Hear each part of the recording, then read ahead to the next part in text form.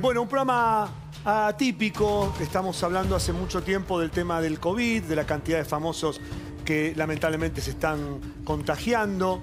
Y bueno, y hoy nos toca de cerca a nosotros, hay que ver, Campi, Martín Campi, el marido de Denise Dumas, confirmado como COVID positivo. Denise claramente está en su casa, totalmente aislada. Pero bueno, vamos a hablar con Denise, me voy a sentar para hablar con ella. Turca, buenas tardes, Denise, ¿cómo estás? Hola chicos, ¿cómo andan? Bien, Hola. bien, preocupados porque ustedes son una familia enorme, porque son un montón de chicos, porque los queremos y porque estamos preocupados, porque no deja de ser una enfermedad que nos desconcierta, porque hay gente que la pasa como si fuese una gripe, hay gente que lo pasa sin ningún síntoma y hay gente que lamentablemente queda en el camino. Entonces como que tenemos estos... digamos, estos sentimientos encontrados de preocuparnos, pero también decir, bueno, son jóvenes, no tienen ninguna enfermedad persistente. Pero bueno, contanos vos cómo está Campi, cómo se enteraron, sí, todo el proceso. Bien, él ahora un poco mejor, que también eso es lo raro, ¿no? Porque justo él no está saliendo a trabajar, que es como el que menos sale, más que las compras, ferretería, cosas que él tiene que hacer. El lunes a la noche ya me dijo, no estoy muy bien y no me siento muy bien. Y a la madrugada, le toqué y tenía 38 esa noche mismo. Y así que llamamos rápido a un hisopado que viene a hisoparlo acá, cosa que o sea que ayer, martes, lo pudieron venir a hisopar después que había tenido fiebre a la madrugada.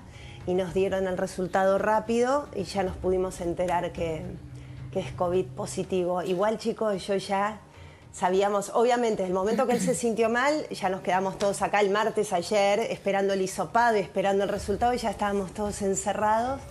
Y ya dije, él le dolía todo, camina así, que no se puede mover del dolor de cuerpo, está con mucha fiebre, no tiene otros síntomas, no le duele la garganta, huele perfecto, come perfecto.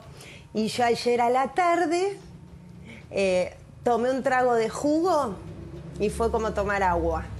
Y dije, acá hay algo que no anda bien. Y me empecé a sentir mal y ya ahora sí, me duele mucho, pasé una noche doliéndome mucho para respirar, mucho dolor de cuerpo, mucho. Y el médico me decía por teléfono, bueno, probá a ver con el vinagre, con algunas cosas, a ver si sentís, chicos, ¿me pueden hundir en vinagre, en nafta? Yo no siento ningún olor, no siento un gusto.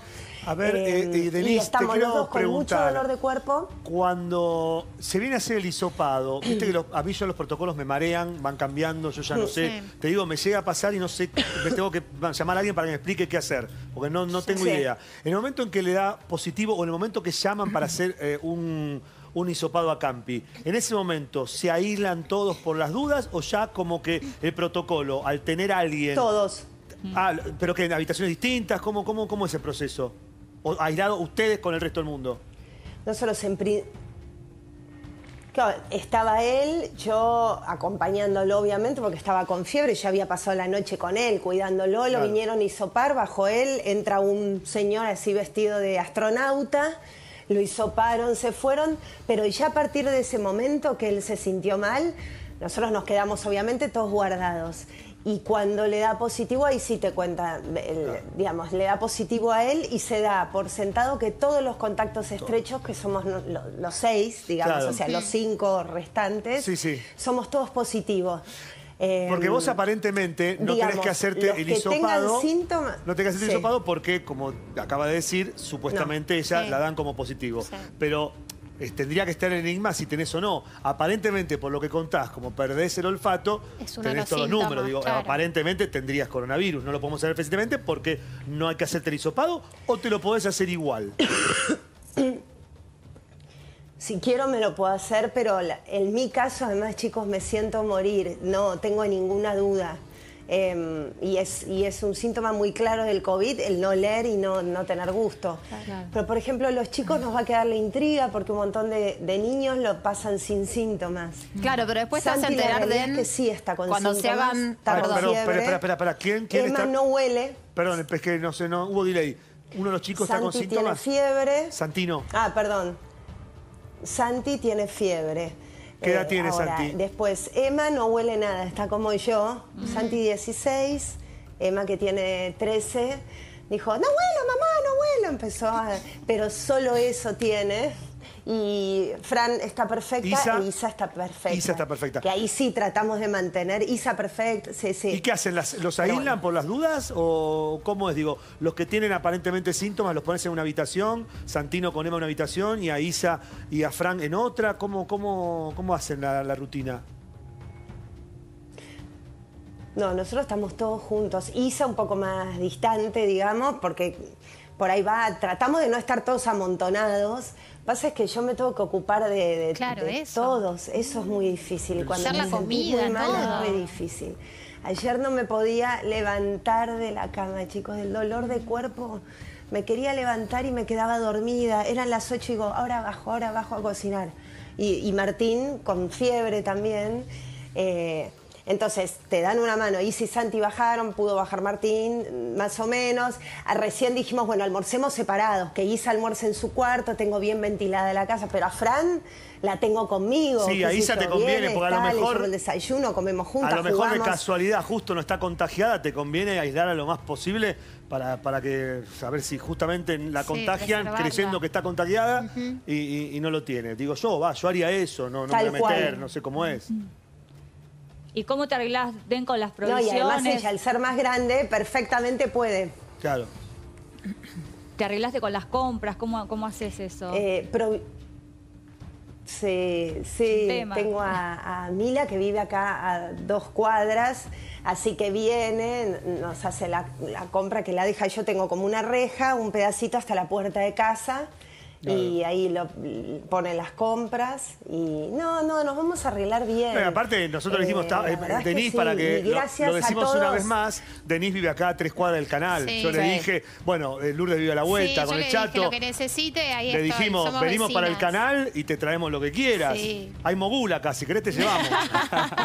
Ay, qué amor. Den, ¿y ahora cuántos...? Ay, lo que quieran. Ustedes me tiran por la reja, así, viste, como en el zoológico. Así vos me tiran y nosotros por la ventana atajamos. En vez de comer gomitas, agarrar una goma, total no sentís nada. Es lo mismo. Masticar una goma de borrar, que es lo mismo. Que nos deje las gomitas a nosotros. A mí me da igual.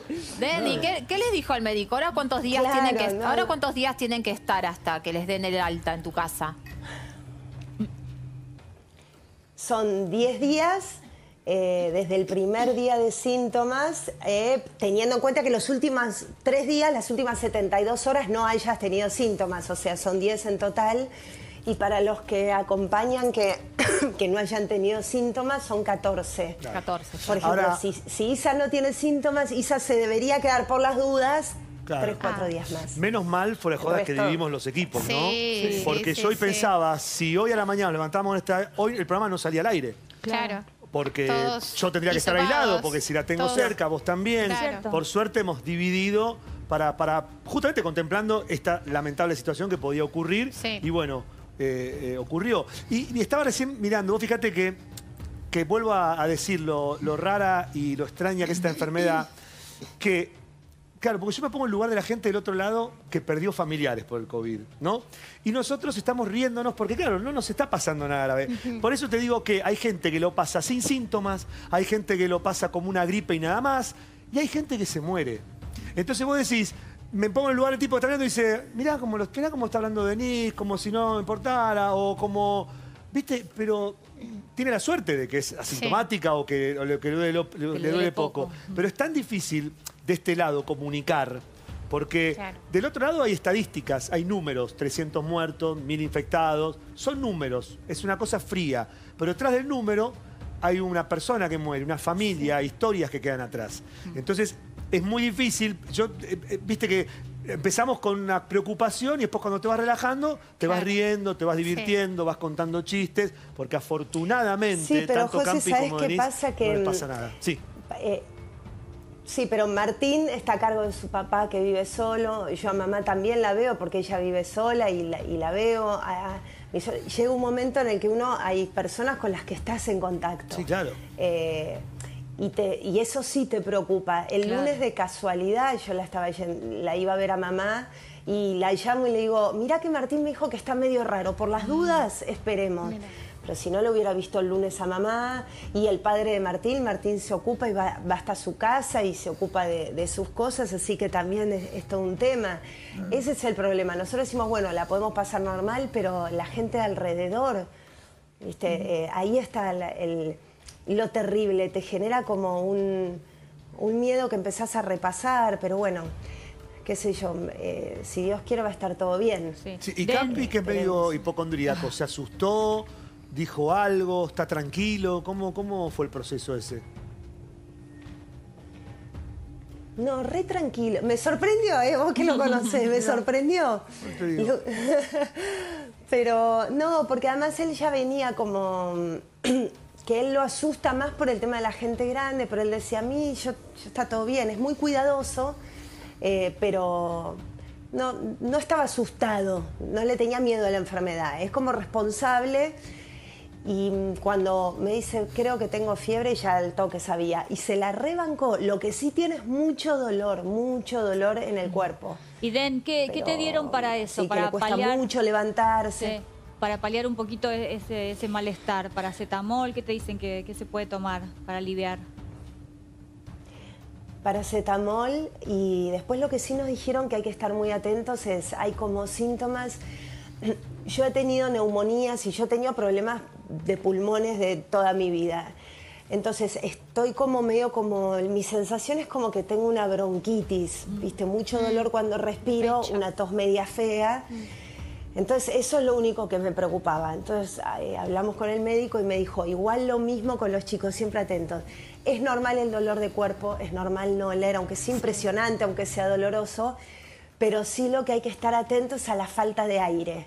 Okay. Entonces ahí sí te dicen, si empezás a sentir falta de aire, eso es lo más importante, avisar y al toque que te ve un médico. Mientras no tengamos falta de aire, digamos, todos los demás síntomas con paracetamol cada 6 horas, si hay fiebre y dolor de cabeza, lo que sea. Qué cosa. ¿Los chicos están bien, están tranquilos, están alterados? Están bien. Sí, es raro al principio porque de un segundo para el otro es... Bueno, no salen más, son 10, 11 días de pensar en ni la vereda ni nada. Además nosotros acabamos de adaptar... Parece una boludez lo que voy a decir, ¿no? Pero acabamos de adoptar 2 perritos, más Rocco, más... Entonces todo es un incordio, porque estás volando de fiebre y tenés los 2 cachorritos que ya tampoco podemos salir a sacar a pasear a los perritos. A los... Claro. Sí, sí. Y Rocco que no puede salir también, entonces es como reacomodarte a bueno, son 15 días de ver qué hacemos. Después te das cuenta que lo importante es estar bien, pero... Sí. Martín tenía algunas cosas para hacer, viste, va a empezar un programa eso te iba a preguntar. Y tenía que con el programa ese con Flor tema. Peña, que iba a empezar en Telefe, ¿tuvo alguna reunión? ¿Tuvo Zoom? ¿Tuvo reunión presencial? No, digo, pregunto porque Telefe, con el tema de Liz Italiani, el precio justo, que tuvo que levantar un programa, lo cual hoy en día es complicado, porque mucha gente lamentablemente se queda sin trabajo. Digo, Telefe debe estar más alerta, porque fue lamentablemente... También tuvieron. Claro, Masterchef también. Por eso, claro. Por eso te pregunto si tuvo reuniones con Flor Peña, porque Campi va a estar en el programa que va a ser Flor Peña en las mañanas de Telefe. Desconozco si se reunió físicamente o no. No, simplemente se vio una vez al aire libre en un café para... Creo que fue, sí, para cerrar un tema del contrato, claro. Acá a una cuadra, viste, en una vereda. Pero no con Flor Pero Peña. hará como 10 días. Y después no, todo fue por teléfono. No, y no con Flor, claro, con una persona del canal. No, pregunto cuál... fue todo por teléfono. ¿Cuál sería el protocolo del canal? Y ya está, eso, contrato ¿no? firmado, arrancarían, claro... y todavía nada, porque como no estuvieron en contacto, se iba a grabar ahora la apertura esta semana, ya avisó Martín hoy, y la pasan para la otra semana o para cuando él esté curado, así que irá con anticuerpos, si Dios quiere. Perfecto. Pero fíjate lo que es esta enfermedad, ¿no? Porque estamos hablando de una persona como Martín que prácticamente no salió en toda la cuarentena. Denise, que es súper cuidadosa, podemos dar fe, ¿no? Se ha cuidado todo el tiempo. y sin embargo es escurridizo, este COVID se mete. Es muy probable que a lo mejor Denise lo haya contagiado a Campi. Claro. Y que los síntomas de Campi los expresó antes que Denise. O sea, sí, también. la verdad no lo podemos saber nunca No, y tampoco tendríamos que averiguarlo. Y hay gente que convive, Claro. como le pasó a Fernanda, que la hija dio positiva, el marido también, Y y ella Fernanda no. se hizo anticuerpos y le dio que no tiene anticuerpos. Tremendo. Con lo cual es Eso probable sí que no lo es. haya tenido.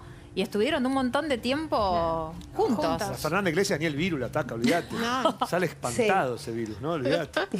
Tendríamos que probar la vacuna de Fernanda Iglesias. Tenemos que inyectar a la gente nos dé un poco con de plasma de eso. Fernanda Iglesias. No entra ningún virus, olvídate, no entra ningún virus. Le mandamos un saludo a Fernanda. ¿Cómo fue? ¿Vos avisaste acá al Te canal? la llevas a tu casa, Fer, unos días, se va el virus. Se va el virus, olvídate, claro.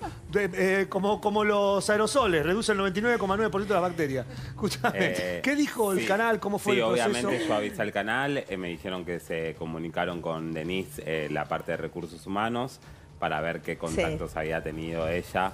Estrechos, obviamente, Caro y yo estuvimos el viernes. Pero fue el viernes y 4 días para atrás. Claro. Y son 48 horas, así que por eso le explicamos a la gente que...